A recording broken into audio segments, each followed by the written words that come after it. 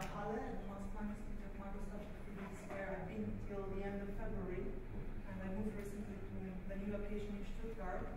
So it's work done by my PhD student, Vrejoiu, and my postdoc, Ionela, on my supervision. And yeah, unlike most of the speakers, or except the previous one, I'll focus on one material, this multiferroid, which is probably the most investigated multiferroid. This is due to its heating properties. It's a very good ferroelectric with a high TC of 1000 Kelvin and has record polarization. Basically, the best value of polarization one can get in a ferroelectric except in PCC compounds. And has also antiferromagnetic ordering. It's a high melt temperature, which due to the canted spins can induce some weakly ferromagnetic order. So it's interesting to be a multiferroic at room temperature. And moreover, one has to have in mind that by switching the polarization, switching the polarization due to the bismuth-aluminum pairs, one can induce switching of the magnetic moments of the iron, and thereby one could imagine that by applying an electric field to bismuth ferrite, one can somehow manipulate the spins of the iron. This comes into play due to the structure, the molecular structure of bismuth ferrite. On one hand, this is very important for stabilizing all these nice properties. On the other hand, this is a deficiency because their molecular structure will lead to the formation of a lot of twins. And one will have to deal with all those twins in thin films and nanostructures. So the polarization will lie along the 111 pseudo-cubic direction. For the rhombohedral ferroelectrics, the domains are well investigated. There is a nice theory established at the end of the 1990s. And for the rhombohedrals, one expects 4 ferroelectric variants. R1 to R4, so distortions of the pseudo-cubes along the 4 diagonals. And for ferroelectric, one would expect that these 4 ferroelectric variants would lead to 8 ferroelectric types of domains, because we have 2 directions of the polarization, which can be along either to the upper corner or the lower corner of the distorted cube. So basically, there are 8 ferroelectric type of domains that can be stabilized in a rhombohedral ferroelectric field, and therefore also bismuth ferrite should exhibit most of these domains. One can imagine that by doing strain engineering or substrate engineering, one can stabilize particular patterns, and this is what has been done in the last years with quite some success.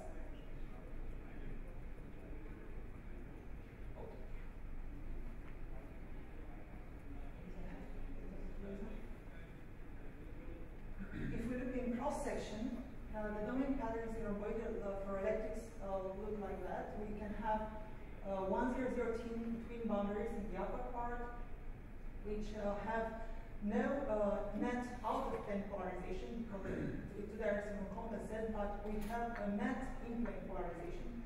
And this kind of vertical domain walls are called 109 domain walls. Or we can have tilted, 45 degrees tilted, 101 twin boundaries. And in this case, we have both an out-of-plane polarization and also an in-plane component of the polarization. And these are so-called 71-degree domain walls.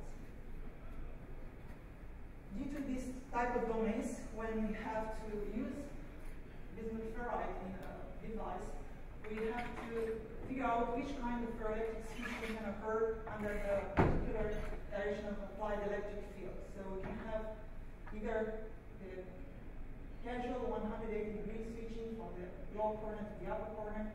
We can have 190-degree switching from this corner to the upper one here, or we can have the 71-degree switching.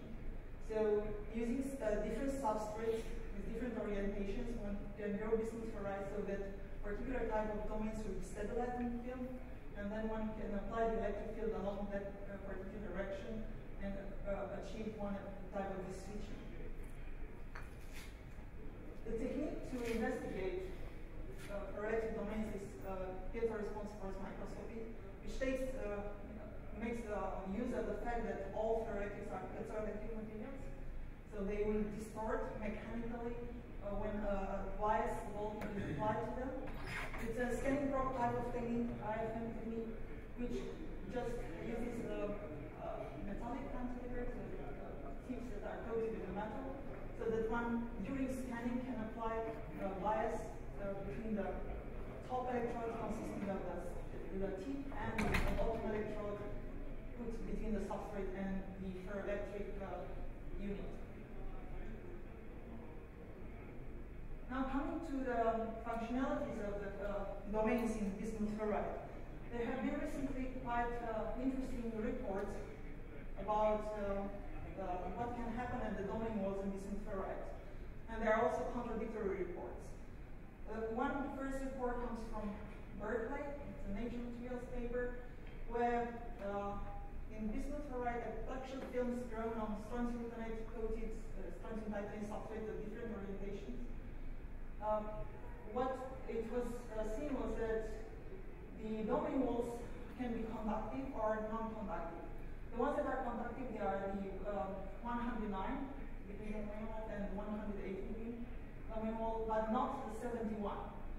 So in none of the samples, no matter what kind of orientation was used for the substrate, was the 71 degree domain walls, no conduction was observed. So this was a joint study by piezo force microscopy and conductive IFM. And here the bright boundary was boundary for 109 and 108 degree domain wall. The second report comes from Hangen and the group of Beres-Noheda, where actually it turns out that also the 71 degree domain walls can be conductive. So this is a bismuth ferrite film 100 oriented, grown on strontium titanate, which has a mixed domain pattern of 109 and 71 domain walls. And when they did conductive IFM, where scanning across the 71 degree domain wall, a high current was measured for the 71. So there is contradiction between reports from different groups, although the same materials is being investigated. Therefore, we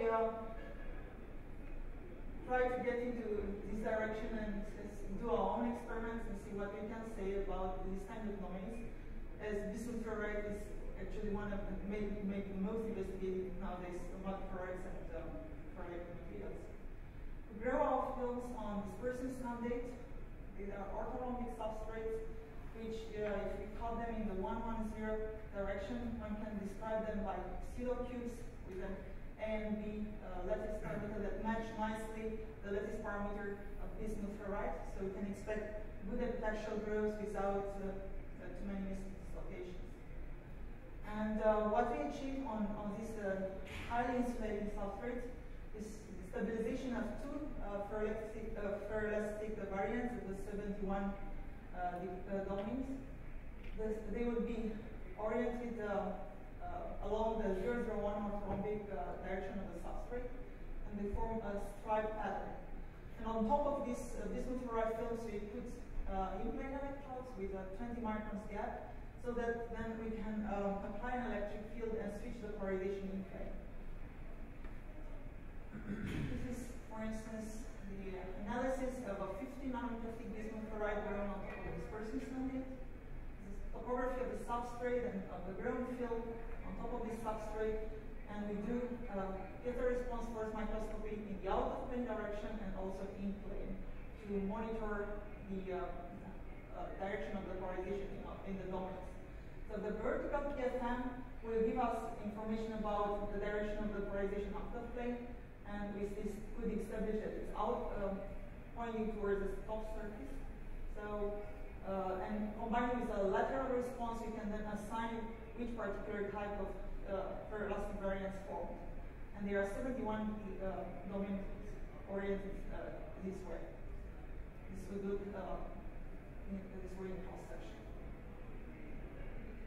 We then applied electric fields, 200 volts on our samples. This is just one pulse for 5 seconds to prove that with this kind of electric field we are able to switch the domains in plane. This would be the two electrodes.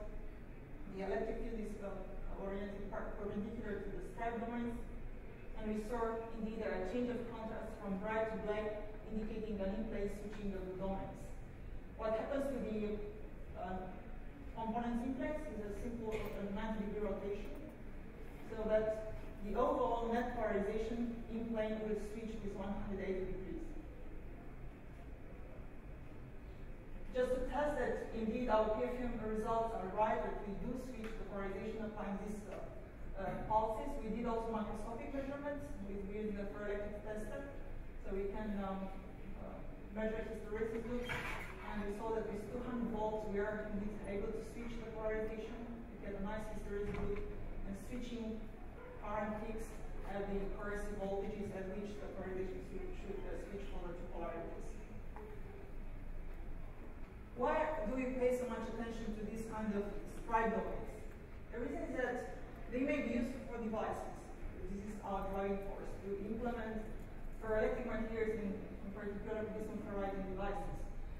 There's a nice report on in physical review letters coming again from Berkeley, where a heterostructured cobalt iron with bismuth ferrite was used to switch the magnetization of the cobalt iron by applying an electric field in the bismuth ferrite underneath.